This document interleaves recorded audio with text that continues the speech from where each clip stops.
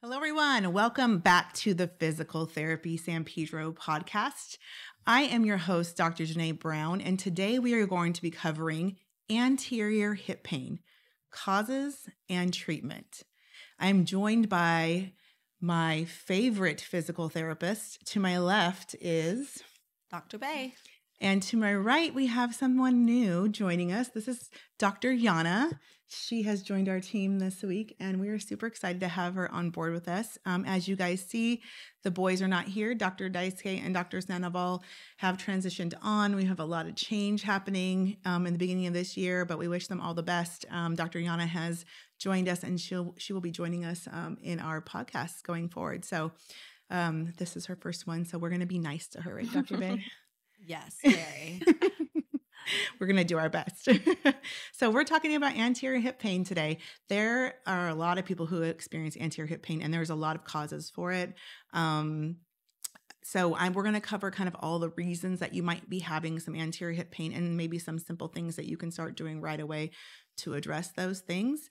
And we are going to start with anatomy. I chose to do this blog because I see a lot of people with like anterior hip pain. I think that's like a big one that I see. And I feel like I'm always trying to fix that. And it's a struggle sometimes depending on the type of anterior hip pain they have. So I feel like it's always a challenge for me to get rid of that and to really help control people who have control like the symptoms from progressing for people who have it and kind of modify their activity and things like that. So I like this area in this region. So I chose to write this blog. So Dr. Yana is going to start us off with anatomy. And so because we're being nice to her, she gets to have anatomy today.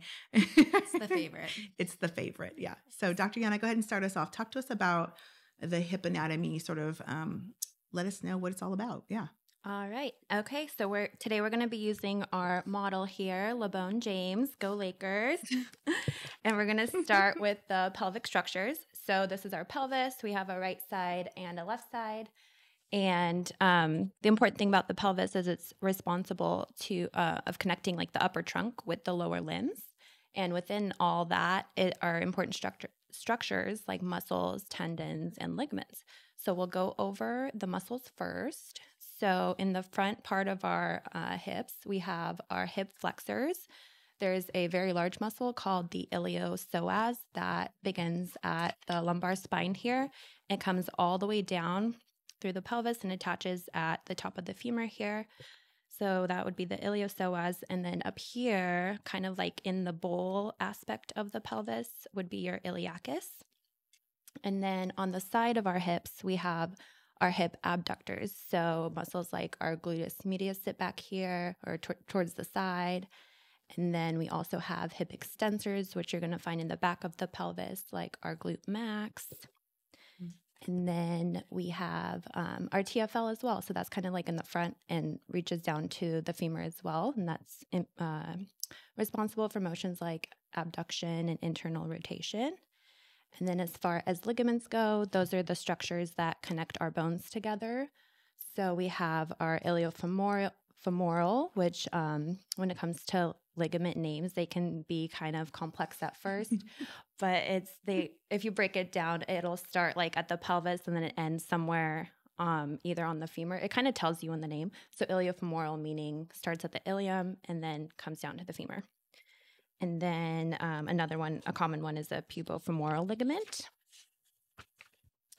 And then another important part of the hip structure is the blood supply. So there are a lot of arteries and veins that run through here, but the main one being the femoral nerve.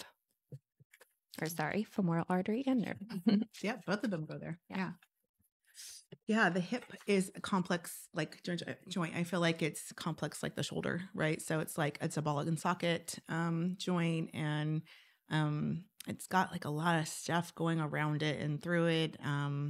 Yeah, so it's a fun one. I think Dr. Bay's one of her favorite joints is the hip. Yep.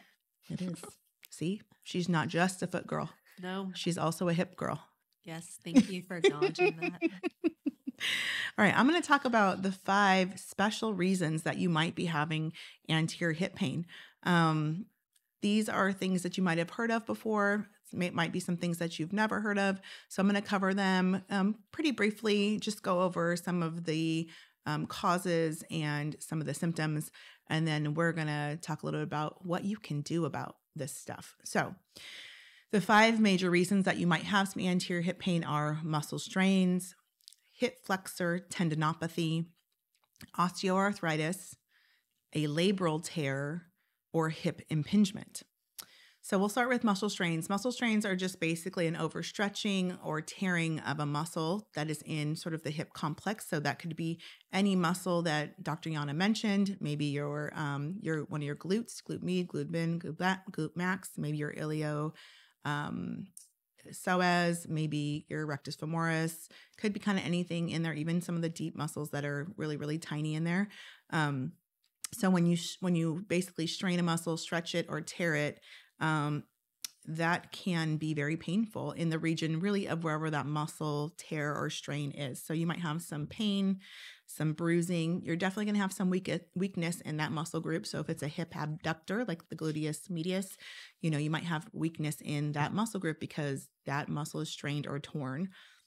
You'll have maybe some bruising, which is not very common, but sometimes if it's a really bad tear, you will have some bruising. You'll have a limited range of motion because that muscle is sort of weak and it doesn't want to do the things that you want it to do. So that will happen as well. We commonly will strain a muscle from usually overuse or repetitive stress, or which we find in kind of sports like long distance running and soccer. Those are some common sports that we might see some overuse in, or sudden twists or turn in sports. So those are some common ways you can strain a muscle group. The second one we're going to talk about is hip flexor tendinopathy. This is probably one you guys are hearing a lot about right now. People talk about I have, a hip flexor pain, or my hip flexors are tight. And a lot of times it's because of what we call hip flexor tendinopathy. So hip flexor tendinopathy is basically just irritation of the tendon. The tendon of hip flexor tendon connects basically the muscle to the bone. And so the hip flexor is the iliopsoas, which is a combination of the iliacus muscle and the psoas muscle. And those form basically a tendon that attaches on the femur. And that muscle flexes your hip. It makes your knee kind of come up. You want to show them, Dr. Yana? Yep. So it'll bring your knee up like that, which is hip flexion. So if you have tendinopathy in that hip flexor, great demonstration. Thank you. So if you have a tendinopathy in that hip flexor, then you just might have pain localized in that area, in where that tendon attaches at. You might have swelling around it. You might have stiffness in your hip joint, and you definitely will have weakness in your hip flexor muscles or flexing your hip in that muscle group. You can get a hip flexor tendinopathy from overuse, a repetitive strain on the muscle. If you have poor movement mechanics or poor biomechanics, that might be a reason why you've have some hip flexor tendinopathy, sudden injuries, and then you can also get it from an inadequate warm-up, which many of our athletes have these days. So we see this quite commonly in our practice. The third thing that is commonly a contributor for anterior hip pain is hip impingement. And these two kind of get a little bit confused sometimes, hip impingement and hip flexor tendinopathy. But hip impingement is a true sort of anatomical issue. So you'll have a hip flexor impingement if you have an overgrowth in sort of the bone that is around your hip. So usually it's a growth on the acetabulum, which is the circular portion of the pelvis, or where the ball goes into the socket on the pelvis. And depending on where that growth is how we sort of name that type of hip impingement. So there are 3 different types of impingement, and we classify that the impingement by where it is. Typically, if someone has hip impingement, there will be radiological reports that'll be involved. So we'll have an X-rays, MRIs that will kind of give us information about the bone growth. And that's really important for us to know, because we approach sort of the treatment and the care differently if someone has hip impingement versus sort of hip flexor tendinopathy. So some reasons you might have it is you might be genetically predisposed to that. So anatomically, the way your hips are and pelvis are positioned could put you in a position where you're already going to have that. Maybe your hips develop abnormally. So depending on how you developed, in the womb or as a child or things that you did when you were younger. And then also you can develop this from actually repetitive stress on the hips with basically sports that involve hip flexion and rotation. So if you're doing a sport that sort of does that over and over again, you can kind of create this problem as well. So you got to be careful with that. If you have hip impingement, you're going to have some similar symptoms to hip tendinopathy or hip flexor tendinopathy. So you might have some catching or clicking sensation in your hip, stiffness in your hip joint, decreased range of motion, and then you'll have pain with like certain rotational movements in the hip and with certain activities that involve combined motions in the hip. Our fourth condition that often we see is a contributor to anterior hip pain is osteoarthritis. And you guys probably are very familiar with this. Everybody knows what osteoarthritis is or OA is. And basically, this is something that often develops with time, with age, is typically when we start to see it as we get older, or our bones get older too. So we start to see wearing on the surfaces of the joints and inside of the hip socket. And wear of the cartilage sort of in that area. So with hip OA, it's basically aging joint overuse. Sometimes you're genetically predisposed to having osteoarthritis a little earlier. And then if you've ever had a joint injury, maybe you had some hip flexor tendinopathy, or you have had a labral tear or something like that, you can kind of push yourself along the continuum to having some hip OA sooner. And if you have hip OA, you're going to the biggest characteristic of this is just really a lot of stiffness in your hip joint and lack of mobility with movement. You will sometimes have pain and swelling in that joint as well. So the last one we're going to cover, because I'm tired of talking, is, and it is our last one, is a labral tear. And so the labrum, you have a labrum in your hip and you have a labrum in your shoulder, and it kind of lines inside that socket. Both of those are ball and socket joints. So that labrum provides us sort of a cushion for shock absorption in the hip. And so you can tear that labrum, and you can tear it because of trauma. You can tear it from repetitive movements. Sometimes if you've had hip impingement, you can tear. That might lead you to tearing your labrum. And again, some of the symptoms are similar to a hip impingement or a hip flexor tendinopathy, which would be clicking and popping, decreased motion in the hip, a catching or locking sensation, which is a little bit different, and then pain in the hip or groin area. So those are the 5 most common. I tried to give you guys a quick brief synopsis of it. 5 most common things that contribute to anterior hip pain. As we were saying, those things that might have stirred a little bit of, maybe it's that maybe that's what I'm going through. Dr. Bay is going to talk to us a little bit about sort of some big general things we do to address these different conditions. And then we're going to go into a little bit of talking about how we might deal with each one a little bit differently. So, Dr. Bay, the floor is yours. Thank you, Dr. Brown. Good job, by the way. Thank you. It was a lot of great information you put out. So there's a lot of ways we can approach treatment. So we're going to kind of look at all parts of life to try to make sure we can help your hip heal. So the first of the 8 ways that we can help treat your hip is to look at activity modification. What that means is we don't want to keep causing your pain over and over again, because that makes it hard for your body to heal.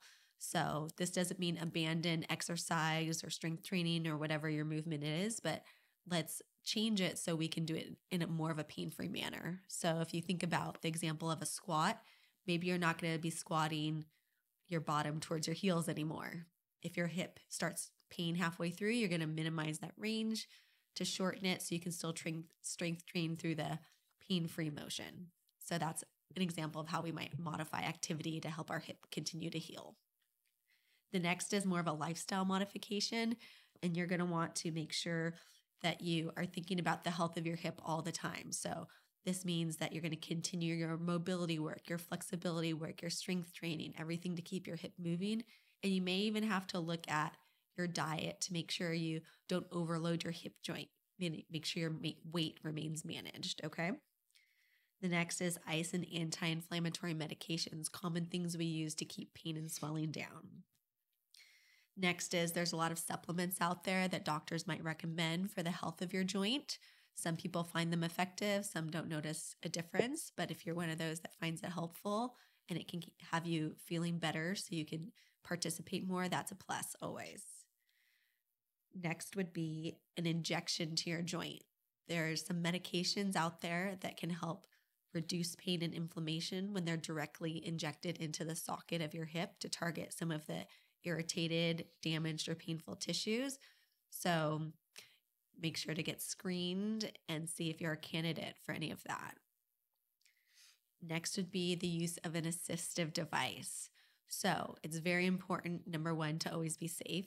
So for example, I evaluated a patient last week that is coming with a couple of the conditions you mentioned, Dr. Brown, and she mentioned that when she tries to get up from a chair, her leg gives out on her. So I go, okay, if you don't start to head in the right direction soon, we have to discuss an assistive device because your safety, right? If you take a bad fall, you might end up worse than what you have now. You might fracture your hip. So also, if just putting weight on your hip is causing it to worsen, you can unload it with a cane, a walker, a brace for support and stability. Those are all things that we might be used for a short period of time until we can gain certain things back and graduate back out of them. As you can see, the common goal here is, can we kind of get the pain down? Can we start to restore more function? And what are the parameters for that? So 2 more things. If we're not having success with some of the things mentioned above, and we go to the doctor, they might recommend surgery for our hip. There are some different arthroscopic procedures out there that can deal with the hip impingement that Dr. Brown mentioned. It might be required to reshape some of the bones or smooth out some of the cartilage that were in the diagnosis that she mentioned. Mm-hmm. And then the last thing, which is our favorite one, where we like to intervene, is physical therapy. Physical therapy is our favorite treatment of the hip. No matter what stage you're at in your care, surgical, non-surgical, just discovering your limitations, a physical therapist can step in and be of help. There's 3 major phases we like to break down rehab into. So we're going to discuss what we would do and focus on in the beginning, middle, and late stages of physical therapy. So if you're in a lot of acute pain, if you're maybe coming off an injury or a surgery, you're going to find yourself in that acute stage. And at this stage, we're really focusing on reducing pain, swelling, tenderness of the tissues, a bigger focus on improving the active range of motion, passive range of motion of your hip, flexibility of the muscles, mobility of the joint. As we graduate towards the middle phase, that becomes more of a strength-focused phase. We're going to be doing things to improve balance, stability, and control. In that final phase, when we're starting to feel really good, we're really thinking about what our goals are. So that's where we work on returning to sport. Our exercises and trainings can be more focused on sport performance, how we can improve our power, speed, and agility. So physical therapy is going to differ for each of these conditions, but what you do know is that your therapist will be there to guide you the entire time and make it very specific for you and your condition. Yeah. Good stuff, Dr. Bay. Mm-hmm. Okay. So of these conditions that we have listed here, do you guys have anybody currently on your caseload that has any of these right now? Do you guys have anybody yeah? I do. The one I just eval'd, she has labral tear, arthritis. Yeah. And I have a patient that's recovering from a labral surgery. Oh, okay. Yeah. What else? Someone with a muscle tear. Mm-hmm. Yeah. A lot of them. Yeah. I like hips, not just feet. So Dr. Bay, how might you treat, let's say you said you have someone with some hip OA and a labral tear. So how might you treat somebody that has maybe OA different from somebody that has a labral tear? Is there anything different that you do? Well, the labral tear, I think we're going to be a little bit more limited because that cartilage is going to be potentially limiting how far I can push their flexibility. Whereas a hip OA, I'm probably going to find just more of a need for general strengthening to support the hip socket. Yeah. But the labrum, I'm going to have to be a little bit more creative in restoring their flexibility without irritating it, I think. Yeah, that's true. They're both going to have decreased range of motion. And they're both going to need to probably be a little bit less load bearing in the initial phases. And an OA patient's going to have a little more decreased range of motion sort of everywhere, right? Versus globally. like your labral will have different, decreased range of motion mostly into internal rotation, right? And some of the rotational parts of movement, right? Yeah. What about hip impingement versus hip flexor tendinopathy? Do you guys have any ideas of how we might approach hip flexor tendinopathy versus a hip impingement, or those two? Is there anything you guys would do different between those patients? Chime in if you want to. Yeah. Thoughts? Yeah. I'm thinking. I think if someone had a hip impingement and I knew they had like a cam impingement or something like that, I would be more careful with probably getting into those deeper end ranges, especially because they're going to hit a block, you're going to probably have the same thing with your tendinopathy, but your tendinopathy, they're going to be able to go there and it's not going to be like a hard end feel. It's going to be more of something they can get there, but it's irritable. So I feel like I would probably move into those ranges a little easier, a little less worried about like the sort of the really intense pain that they're probably going to have when they get in those end ranges with a impingement, essentially. So that might be something that I approach a little bit differently with them. Yeah. Definitely. Yeah. I mean, we're feeling joint end feel as we work with people. So I think that we're going to be feeling that hard versus flexible end feel, like you said. Yeah. Yeah. What about a muscle strain versus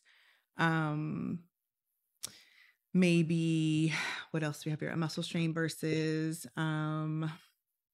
maybe a hip flexor, like let's say hip flexor tendinopathy versus like a hip flexor strain, like a strain of your iliacus or your psoas or your rectus. Is there anything you guys would do differently in approaching those patients and how you would treat them? I think it would depend if the strain was like when it happened. So if it's still in the acute phase, we would still want to be more careful and not push the patient to do more than they can tolerate in that moment, versus a tendinopathy, which can kind of stay around a little bit longer. And I think they can handle more load with a tendinopathy. Of course, it depends who the patient is. But with a strain, it's usually more acute. So you would want to be a little more careful on which phase of rehab you're focusing on. Yeah. Yeah. Definitely. Yeah. Yeah. Yeah. Yeah. So essentially what we want to share with you guys is that when we're approaching each of these sort of conditions, there are some things that we're going to do a little bit differently with each one of them. And I think the biggest thing is if you have anterior hip pain and you're not sure kind of what to do and you're not sure, it could be as simple as modifying an activity like Dr. Bay explained, or maybe getting some weight off that hip, which can help reduce the pain. But it might be more complex where you need to be sort of graded back to the activities you're doing. And you might keep hitting a wall, like you keep squatting and you just keep having that anterior hip pain. You don't know why. Going to see a PT will help kind of get you going with like, what is the thing that you're doing that it keeps sort of contributing to the pain, and what are the things that you need to kind of pull back from. And it's not always easy to know, but we hope that we gave you guys some tools today to kind of figure out the differences between them and sort of some things you might be able to start implementing right away and do right away. So I think that's all I have for them. Do you guys have any further thoughts or anything you want to share? No, that was really good. Just making sure you get in to get screened so you can get the personalized care you need. Yep. And you can come in and see us. If you live in the LA area, you can come in directly to see us. If you don't live in the LA area, we do telehealth, so we can see you across the globe. So you can get in for a session for that. You can also follow us on Instagram, Facebook. You can go check out our website at physicaltherapystpetro.com, where our blog is listed at, and you can read that whole thing.